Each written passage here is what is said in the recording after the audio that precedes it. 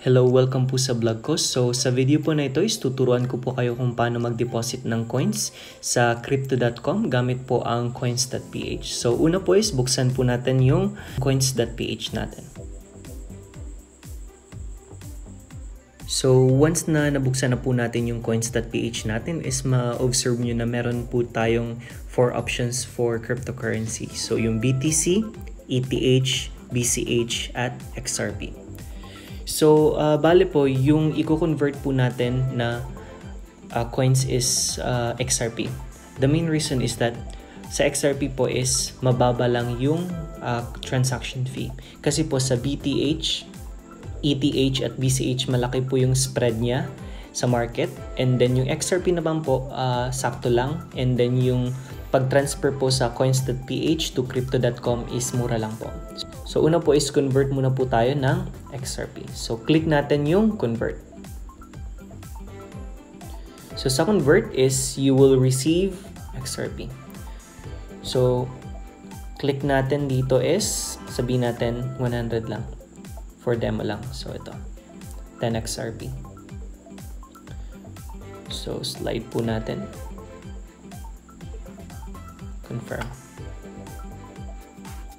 So, nakapag-convert na po tayo ng 100 pesos to XRP. So, nagkaroon po tayo ng 10.74. So, pumunta na po tayo sa XRP. So, makikita nyo po is meron ng bawas 98 pesos na lang po. So, ngayon, ang next step is to transfer this XRP to crypto.com. So, yung gagawin po natin is open po natin yung crypto.com.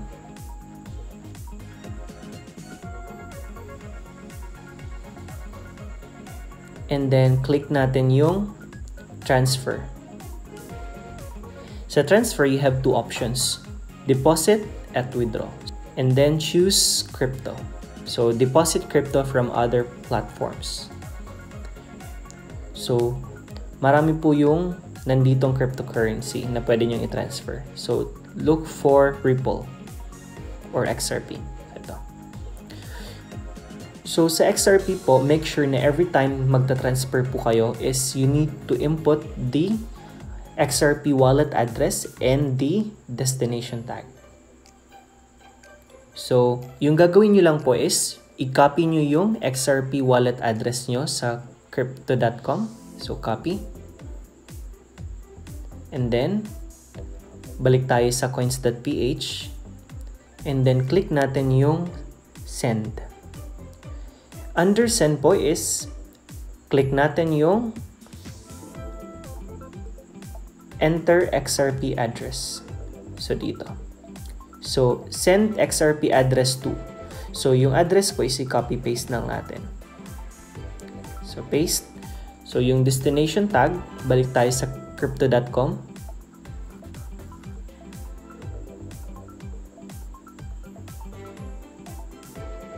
Then, copy the destination tag. Copy.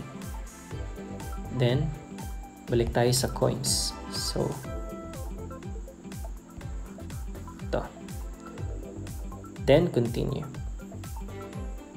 So, yung amount po is, lalagay lang natin is 10.74.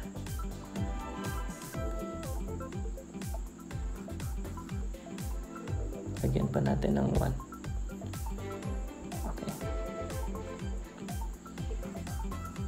So, makikita nyo po is yung fee lang ng XRP is 0.000045